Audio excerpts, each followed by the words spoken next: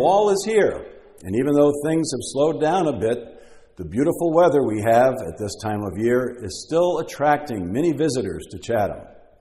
I'm Huntley Harrison, together with Richard Garvin and Jerry Panuchik, to bring you the October installment of Chatham Today, the show that keeps you up to date with what's happening in the town of Chatham. Today, we are at the Atwood House Museum to take a tour and chat with director Dennis McFadden. But first, we will catch you up on the events and activities for the month of October. The first exhibition of the fall at the Creative Arts Center, the September Invitational, is wrapping up on October 7th. This special exhibition of art by artists from the Bridge to Race Point is a must-see. The center is open from Monday through Friday, 9 to 4 p.m. The next exhibition is the Autumn Sacrifice Art Sale, which will run from Thursday, October 10th through Saturday, October 12th, and again Monday, October 14th, during regular gallery hours. Entry day is Wednesday, October 9th, from 9 to 2, and pickup is Tuesday, October 15th, also from 9 to 2. This will be followed by the Members Show, which will run from October 20th through November 21st, with entry day on October 15th. There will be a reception and an award ceremony on Sunday, October 20th, from 4 to 5:30 p.m. As usual, if you want further information about these workshops and other classes at the center, check their website at www.capecodcreativearts.org. It is on the screen now. The Creative Arts Center in Chatham provides a vibrant educational resource for all ages, where the visual arts are explored and celebrated through classes, exhibitions, and special events. The Art Center is on Kroll Road. You can call them at 508-945-3583. Drop in, take a tour, and inquire about becoming a member. And now, the October events at the Council on Aging. Come for lunch and stay for the program. Monday luncheon at the Chatham Council on Aging Cafe. Eat in or take out. Prepared by our chef. $7 includes bread basket, entree, beverage, and dessert. Reservations required by the Friday before. Please call. Homemade soup to go. Heat and enjoy at home or stock up your freezer. $4 a pint. Available through the week while supplies last. The October birthday party for those seniors with October birthdays will be on Monday, October 21st at 2 p.m. On Monday, October 28th at 1 p.m., Antique Appraisals with Henry Callan. Mr. Callan will identify each item, indicating its country of origin, age, and value. This will be an educational and enjoyable show and tell. The cost is $5 per item, but please note, stamps, coins, and jewelry are excluded. On Wednesday, October 2nd, there will be an adult flu clinic from 9 to noon at the community center. The clinic is open to all Chatham residents 18 years of age and older. Pre-registration and an appointment are required, and you must bring a valid insurance card to the appointment. Registration is going on now. Call the COA at 508-945-5190. The clinic is being sponsored by the town of Chatham in cooperation with the VNA of Cape Cod. Also during October, there are new dance offerings, adult tap and jazz classes, beginner jazz, stretching, move to the music, learn combinations. Introduction to tap. This class is designed for anyone who has never taken tap. Beginner tap. Learning the same material as intermediate, but at a slower pace. Intermediate tap for those who have been tapping throughout their lives.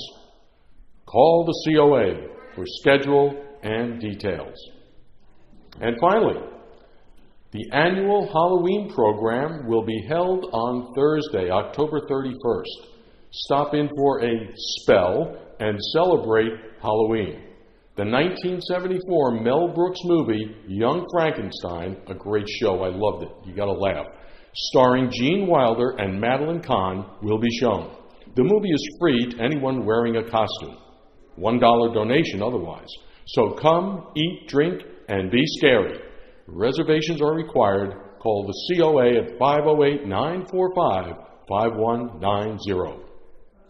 And now for what's happening at the Eldridge Library. As you may know, the library is temporarily closed while measures are being taken to improve conditions in the library building. Once the work is accomplished, they will reopen on their usual schedule.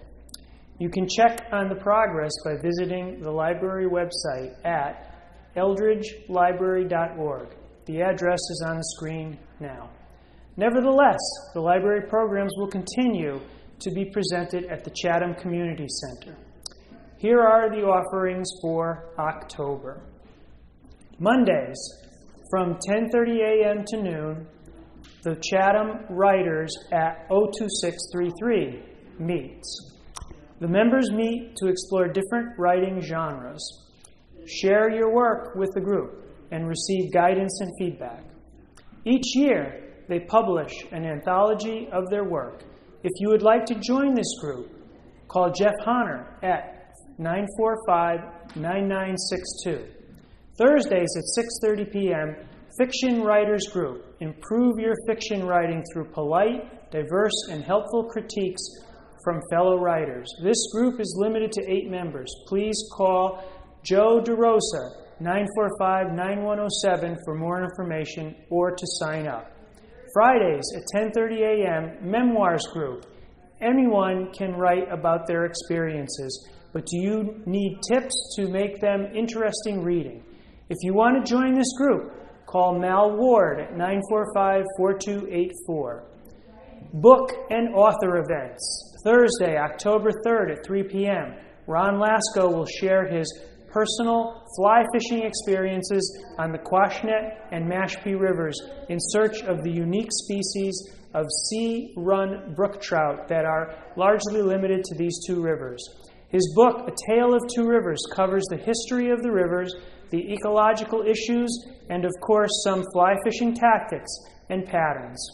Tuesday, October 15th at 7 p.m., The Hunted Whale by James McGain is a spectacular photographic exploration of the material culture of American whaling in the age of sail, before the coming of steam and diesel ships with instruments of mechanized slaughter. The hunt was a relatively even contest between 2 wily mammals, man and the sperm whale. Expertly curated and beautifully shot, this magnificent photo essay takes the viewer to the New England ports of the fledgling America as it struggles to dominate a global industry. Tuesday, October 22nd at 7 p.m., come and meet author Cheryl Kane as she talks about her book, Letters to My Mama. After her mom and best friend died, Cheryl Kane was devastated, heartbroken, without a map for a future. Cheryl began writing letters to her mother as an attempt to keep the conversation going, becoming an accidental poet and painter to express her overwhelming feelings. The letters remind her that her mother's love and attention continue on, and the growth of the mother-daughter relationship is no longer limited to the physical world.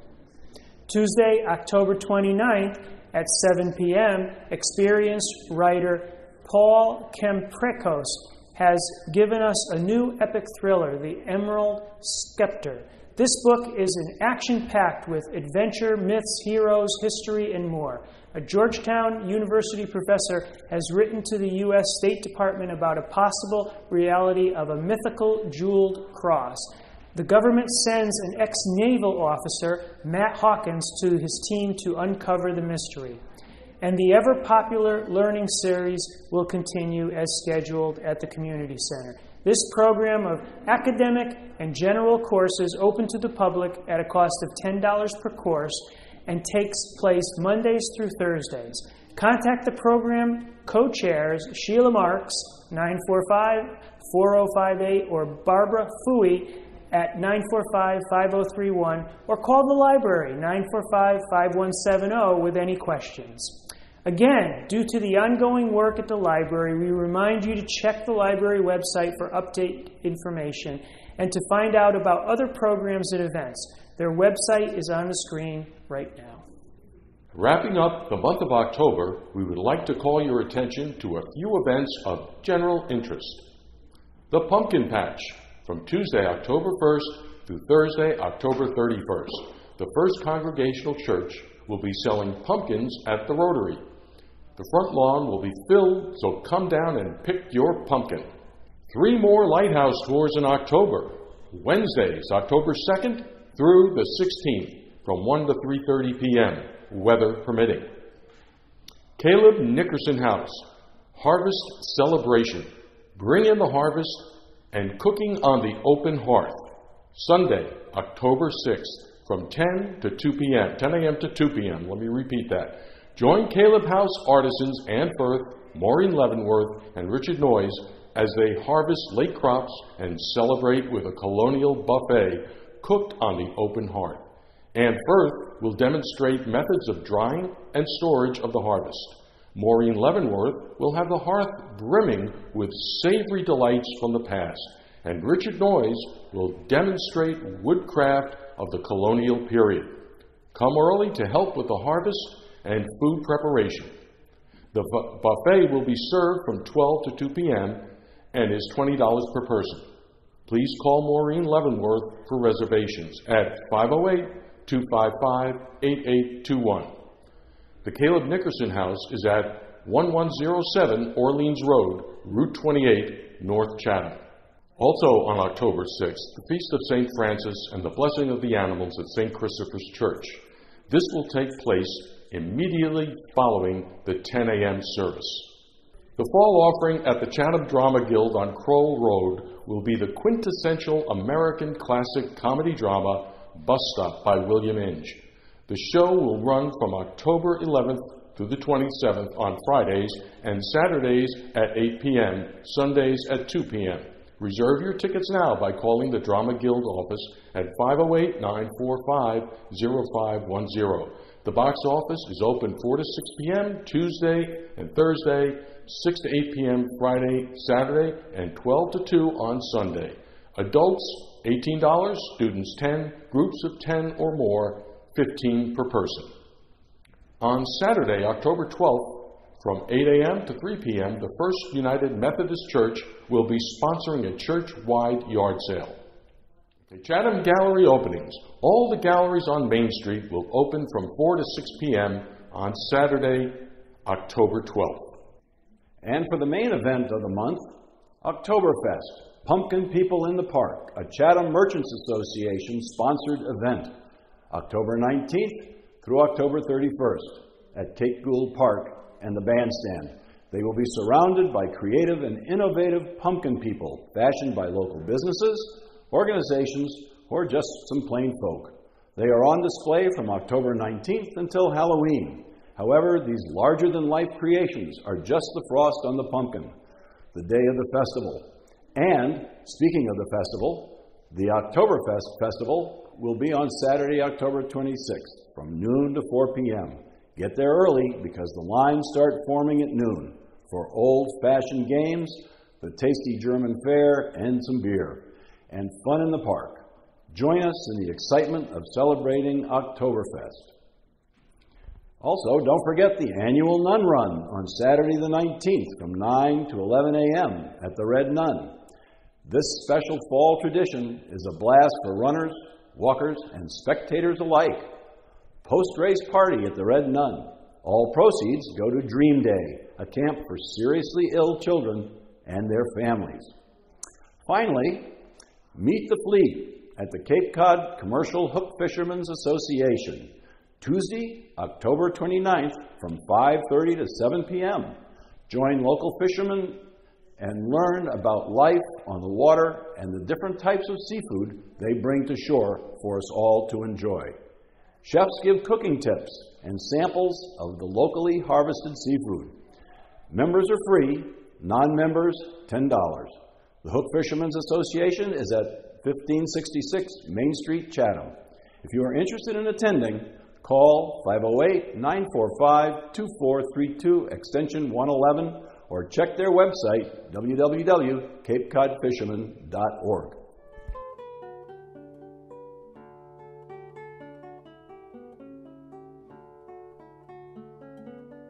We are visiting with Dennis McFadden, the Executive Director of the Atwood House Museum here in Chatham.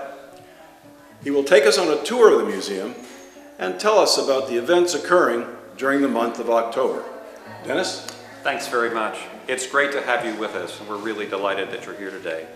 I thought I'd begin by talking just a little bit about the general purpose of the museum and what we try to do. And then maybe we'll walk through and look at an exhibition and the old house, and maybe even get outside and look at the Nickerson camp. We really aspire at the Society to be the responsible steward of this town's collective memory. That's really what the Historical Society is about and what we try to do with the museum. And we do it in a number of different ways. One of them is that we do special exhibitions on topics that relate to the history of Chatham and to people who were crucial in that history. An example that's up right now and that you can visit through October 12th, through Columbus Day weekend, is our exhibition about Spalding Dunbar and the extraordinary boats he designed.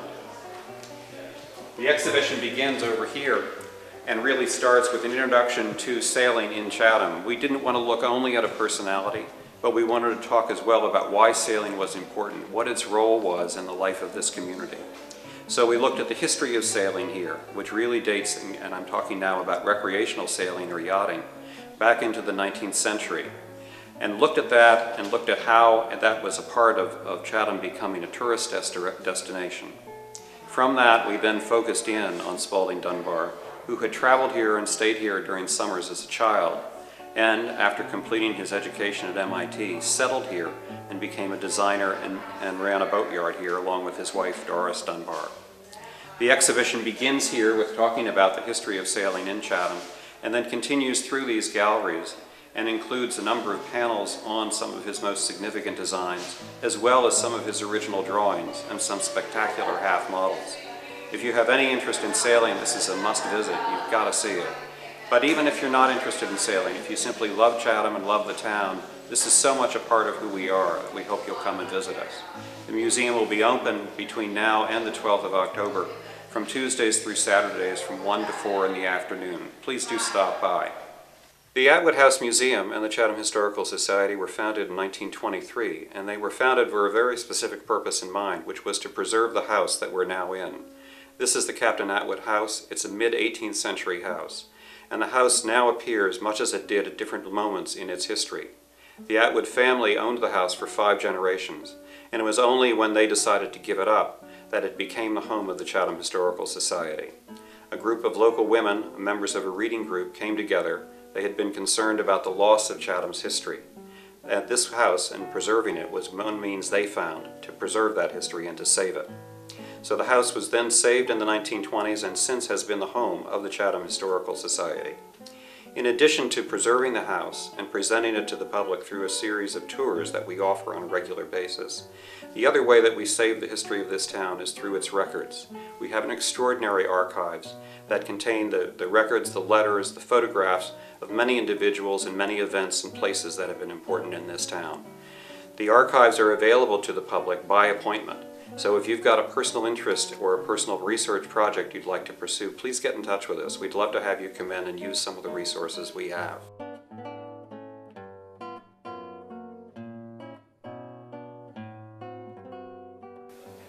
I'm a relative newcomer to Chatham. I've only been here a little bit more than a year.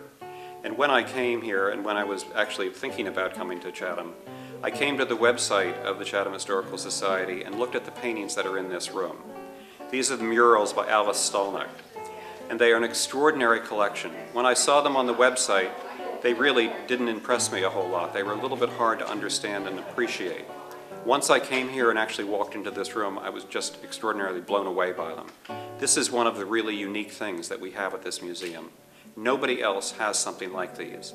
Alice Stolnick painted here in the 1930s and 40s, and as you can see, the subject matter really crosses the lines between her interest in public government, in small town policy, in small town governance, and the way that it operates, and also in religion and the place of religion in American culture. This combination produced this extraordinary group of paintings, inspired by the latest currents really in European painting at the time, but also the people who were painting for the WPA and doing public murals.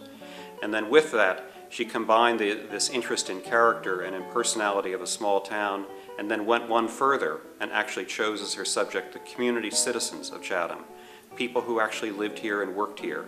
And we still have people who can walk in the room, point to someone and say, oh, that was my school teacher in such and such a grade. It's an extraordinary way to connect to the past of this town, and a real blessing and a real offering for this town that nobody else has. The life of a town like Chatham is found in part in the extraordinary paintings of individuals who lived here, in the furnishings that furnished a house like the Atwood House. But it's also found discovered in artifacts like this.